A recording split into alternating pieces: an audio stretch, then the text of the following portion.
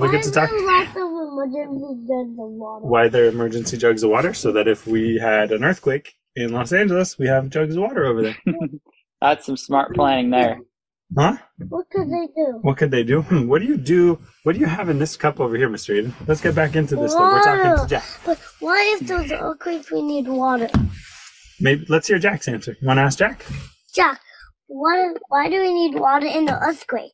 Well, if you get trapped in the house or something, you need to have something you can drink. Because like you're drinking now, you'll get thirsty if you don't have water. So it's just good in case there's an emergency. 3 jugs. We have more than that. That's actually just a little part of the. Well, we don't have that much water, but we have enough for us. Basically, there's a rule. You need a gallon per person per day for 3 days, 72 hours. That's the right amount of stuff to have. Why? Because in an earthquake, you know what happens? The water still might come from the hose, or it might still come from the sink. The problem is, if there's a big earthquake, you don't know if the pipes underground broke. So what if the sewage pipe, what goes in the sewage? Poop. What if the poop sewage line cracked open, and then right next to it is our drinking water line? How do you think that water is going to taste? Not so good. You think you're going to want to drink that water, or are you going to want to drink this water bottle water over here? Yeah. Would you prefer the emergency? I would much prefer the emergency. Definitely, yes. What if our emergency jugs were all wasted? Would you rather? What if there was an old jug of water on the counter that has been for 10 days and it got moldy? And there was no emergency jugs. Great question. Would you drink it? Is this a question for Jack or a question for Dad? Daddy. A daddy question? You know what I would do if that was the case? Okay, so first of all, if all I had the choice of was poop water or moldy 10-day counter water, first what I would do is I'd see if we were able to use the gas lines.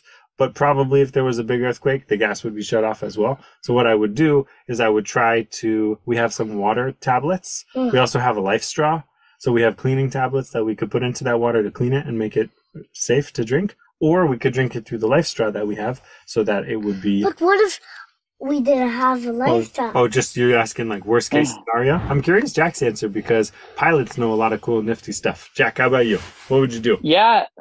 If I didn't have any of the life straws, if I didn't have a way to heat it up, I don't know if this might be a very bad answer, but I would. Well, you probably could drink even if there's some mold. You're probably gonna be okay. You probably won't. You're probably gonna be just fine. If it's like 10 days, isn't gonna do a whole lot. But you might be able to if you could had some like pool chlorine nearby. You could put a little bit of chlorine, or maybe even a very small amount of bleach. And mix it in there, and as long as it's like a tiny amount, it would still kill the bacteria and the mold, and it wouldn't be enough to hurt you. So again, I'm not no water treatment expert, but that's right. That's good. If I had to, that's good. Yeah, we could. There's disinfecting bleach that we have too. But what if we didn't have cleaning tablets or emergency straw or bleach or anything? You're just talking worst case scenario.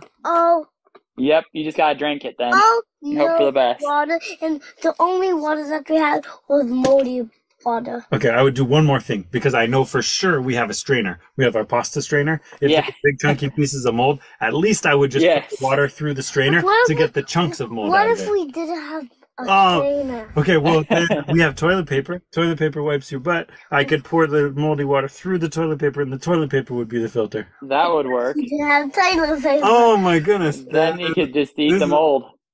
Then I would just be drinking some moldy water. Would you want to drink moldy water? Because what if that is the only water in the house that you had? So, does Jack know how long a human can go without drinking water? Ooh, it depends on if you're in the desert or if you're in a house or where you're at. But if you're in a house and you were well hydrated before, I would guess maybe 4 days. I don't know. Maybe a little longer. Yeah, I think that's exactly right. I think it's actually the rule of threes. You want to know the rule of threes, Aiden? No. This is not interviews about Daddy, but I just... No, it's good. It's good. We're learning survival. So you can go 3 minutes without breathing. Why? So you need oxygen. So you can go about 3 minutes without breathing and you'll still be okay. And you can go about 3 days with water and you'll be okay. And you can go about 3 weeks without food, and you'll probably be okay if you had water and you had air. So that's why it's the rule of threes, because you can go about 3 minutes and about 3 without air, and about 3 days without water, and about 3 weeks without food. Why 3 weeks without food? I would be hungry. That wouldn't be fun, would it? That would not be fun. I would be fine. What? I don't know. The only thing that we eat is emergency ball. I would handle that. Would you? Yeah, but what if we don't have any emergency bars? I'm going to do your questions back to you. Then, what if we have a quesadilla? What if we don't have any quesadillas? What if we only had a moldy quesadilla? Yeah. Would you eat it? Yeah. How about you, Jack? You had to.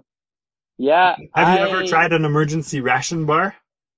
I haven't tried emergency ration bars, but I do have some what are called MREs, meal ready to eat, or meals ready to eat, and I've eaten plenty of those. So they're like little pouches. I ate. What is it called? Emergency ration bar? I took lots of. It's emergency ration balls are really yummy. They taste like chocolate. Oh, really? Balls. They taste like that's great. chocolate balls. Yeah. That's really yummy. It sounds like a good thing to have in an emergency if it tastes good and can keep you alive. Yep. It was pretty dry. Like, you would probably need to finish a whole bar. You would need some water to go with it, I think, because it was like really dry. What if you didn't have water? Oh no! I would just. Oh no! I would have to just deal with it, but you would need water because that's the thing that you need more to survive. No, you cannot drink the water from your shirt. Oh, but actually, that would be a good way to filter out the mold from water. You could put it through your shirt. That would work. Yes, there you go. Or cheesecloth. Inventing new ways. Yeah, actually, really would work. So that I tried to give you a deal by doing that. That was your way to tell me another path. That was a good one. Yeah. Good thinking. Yeah. A lot of people will put, like, you just think about like a plastic bottle, and they'll put the tablet into the water, and then they'll drink it. But there's a good chance that there's still microbes and stuff on top of like the lip of the water because you put all the water in there, or you got it from a stream or something like that. So a lot of people still get sick because they put the thing in the water and then they just drink it after they do the clarifying tab on the lip. Right. But what you do, so if you're ever doing that, if you ever put bleach into the water or you put one of the tabs in, don't just drink it straight away. Squeeze the bottle a little bit so some of the water goes over the lip and the clarifying or the bleach will go over the lip before you take the sip. Can you imagine though if you didn't have water for like 2.5 days, so you're still going to survive, but then like at the end of the 2.5, if that's even a word, but like at the end of the second day you finally find water. Can you imagine how delicious that would be? That would be nice. Yeah. Yeah, how do can I skip water for one whole day? No, dude. Why? I'm not willing to let you do that. Because thankfully we live in a place where we have drinking water that you can drink. Yeah, you wouldn't feel very good. You'd probably get a headache, and you probably wouldn't feel very good if you didn't drink water for a day.